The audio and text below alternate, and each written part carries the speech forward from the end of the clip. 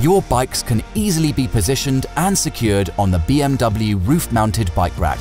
Frame protectors to cushion the frames of carbon fiber bicycles in the retaining arm or adapter wheel holders for the wider tyres of fat bikes are available as optional additional parts.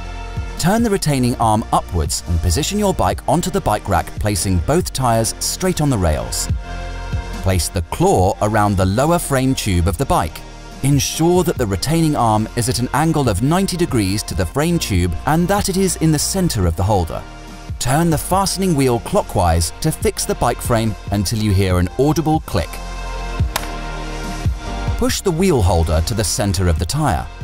Tie the toothed belt over the tyre between two spokes and slide it through the buckle. Move the lever on the buckle up and down to tension the toothed belt.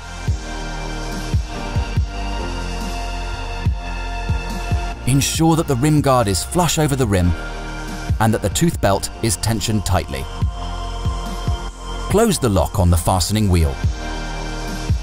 Depending on the width of your BMW's roof and the roof carrier bars, you can mount up to 4 bike racks onto a BMW roof carrier.